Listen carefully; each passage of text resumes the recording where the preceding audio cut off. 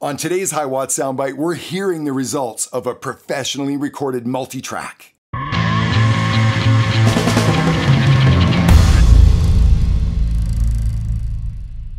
Well, am I ever excited about today's session? This is a follow-up to last week's Multitrack Recording, where I took you through a step-by-step process of exactly how I like to prepare and record my multitracks.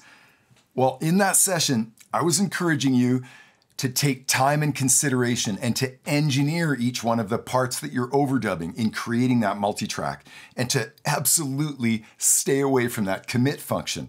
You know, inside of ProTools, I have a function called commit, which allows me to select all of my virtual instrument tracks and with one click create audio files.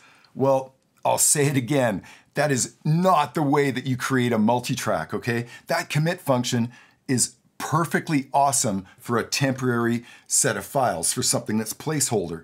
But when it comes to recording and preparing a professional multitrack, oh yeah, you want to take the time and consideration to engineer each one of those tracks. So last week's session was really all about the how. This week's session is why. I've gone ahead and imported both of those multitracks into one session. I put them on a couple of VCAs, and we're going to take a few minutes today and listen and actually hear the difference between these two multitracks. And I promise you, there's no trickery going on here. This is as transparent as it gets. I'm playing each one of these multitracks back through the very same master bus with the same EQ, compression, and limiting on it. So there's nothing going on that's providing any kind of trickery. We're just listening to raw files.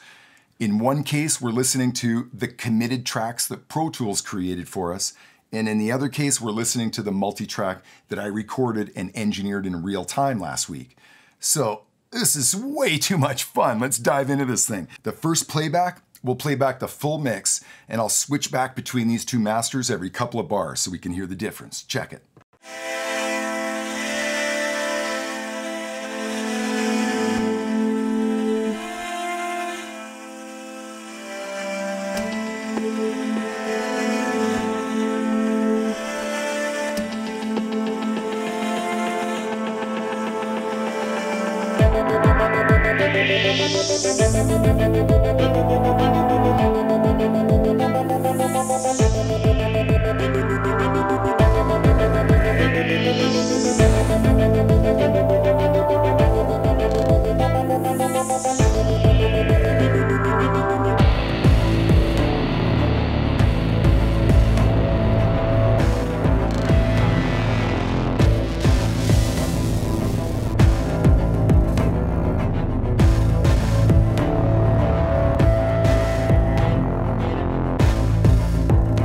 Oh man, the difference between those two masters from where I'm sitting, night and day. When I play back that automatically created multitrack that ProTools did for us through that commit function, it absolutely sounds like I've got a blanket thrown on top of the console. As soon as we switch to the engineered multitrack that we did last week, the whole mix just opens up. It isn't just like a EQ change or something. It's like the master that we created by hand and engineered last week has more life to it. It's like when I switch back to that automatically created master that ProTools did for us, it just sort of falls down a bit. The whole track, the energy level just sort of drops. Like I said last week, you know, the true benefit of engineering and considering each one of your overdub sounds the way we did last week doesn't really show until you add them all together. Just like today when we put a whole multitrack together and we play it back, and we switch back and forth between these two,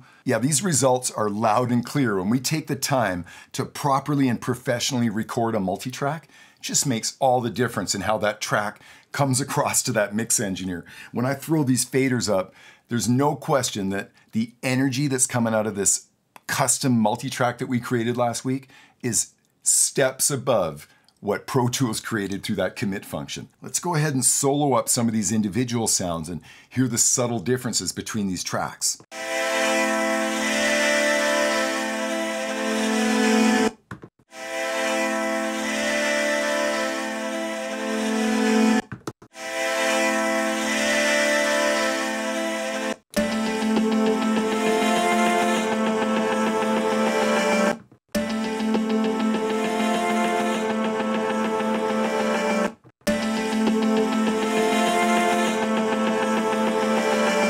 subtle difference in this section between these two masters, but no question the one that we engineered is a little more defined, a little bit more clear, a little bit less muddy.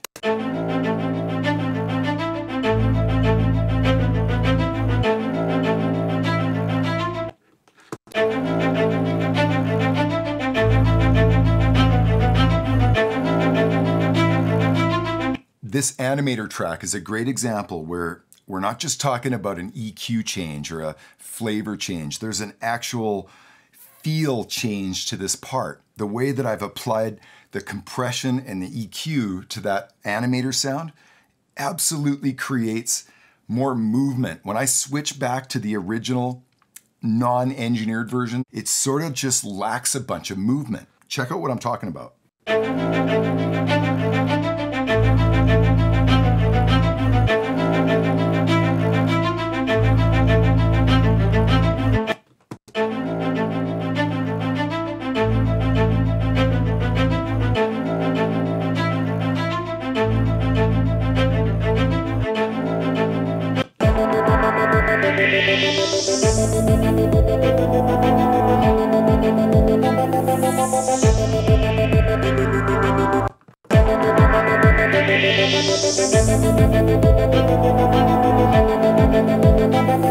There's just no question to me, the version that we engineered is more animated.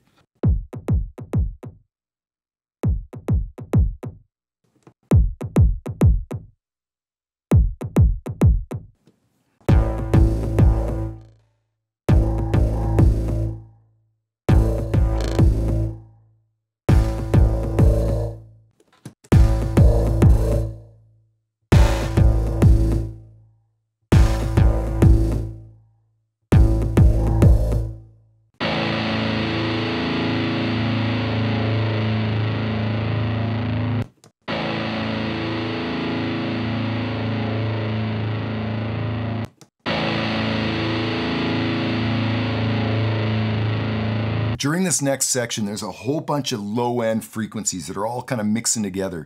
Notice how much more clear everything sounds in the engineered version that we actually tracked. When I switch back and forth between these two mixes, there's no question one of them is way easier to distinguish everything that's going on.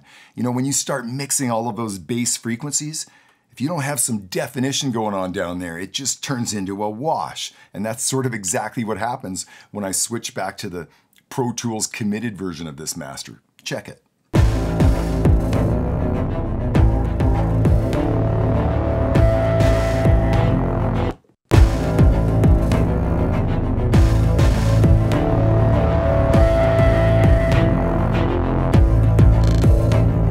Well, clearly our engineered master just has way more clarity and definition in that low mid-range. The results that we're hearing today are exactly why I go to the effort to engineer and record every single multi-track. You know, as a mix engineer, I can put up these engineered tracks and I'm not starting from below zero, if you know what I mean. I'm already starting at a certain point and moving forward in that mix. Well, thank you very much for sitting in on today's session.